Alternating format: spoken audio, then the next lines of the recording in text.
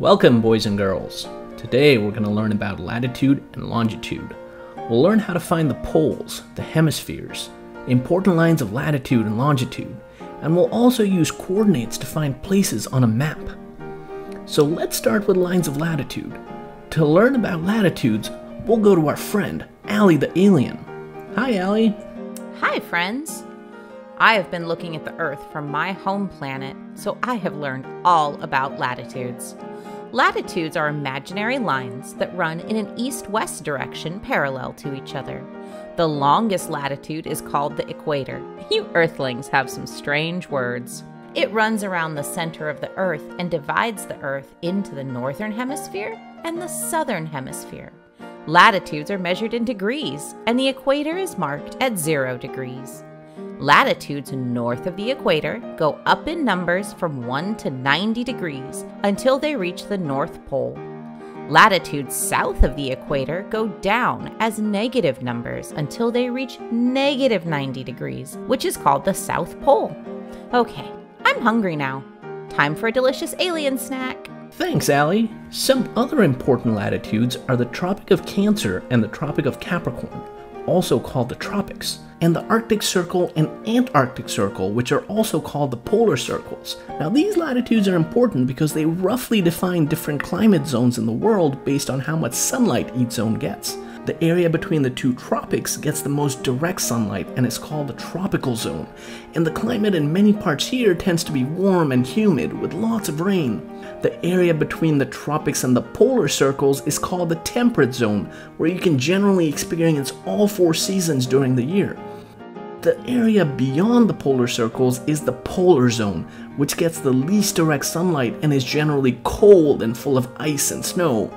Now, keep in mind that climate depends on many other things, and there are dry areas like the Sahara Desert even within the rainy tropics, but latitudes can still help predict the climate trend of each zone.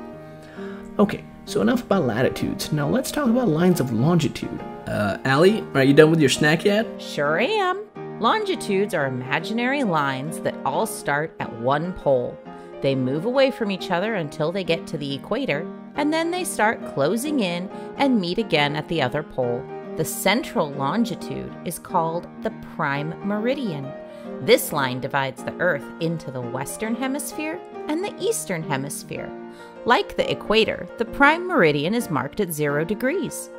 Longitudes east of the Prime Meridian go up in numbers to 180 degrees east, and longitudes west of the Prime Meridian go down as negative numbers to negative 180 degrees. Okay, time for my dinner now.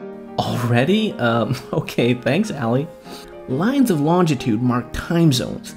As the Earth rotates on its axis, only 1/2 of the Earth faces the sun at any given time. And so when it's nighttime in one hemisphere, it's daytime in the other hemisphere. And this means that people in different parts of the world live in different time zones. To tell the time difference between 2 parts of the world, you just have to count the number of longitude degrees between them. Every 15 degrees is a 1-hour time difference. So 2 cities like Chicago and New York, which are roughly 15 degrees apart, have time zones 1 hour apart. So when it's 3 p.m. in New York, it's 2 p.m. in Chicago. London is about 75 degrees away from New York, and sure enough, its time zone is 5 hours ahead of New York.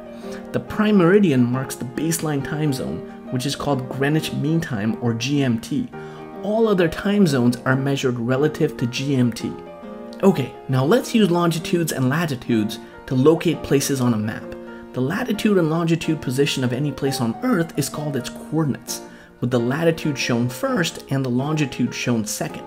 So if I asked you to look for a mystery place with coordinates of 30 and 31, you would find the latitude at 30 degrees and the longitude at 31 degrees, and where these 2 lines meet is our mystery place, the Great Pyramid of Giza.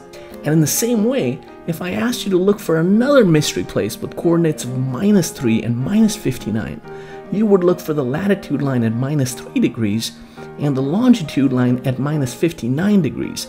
And where these 2 lines meet, you would find our second mystery place, the Amazon rainforest. So as you can see, each place on Earth has its own unique set of coordinates made up of a latitude and a longitude. And so if you know a place's coordinates, You can find it on a map. And now you know all about latitudes, longitudes, and coordinates. Thanks for watching.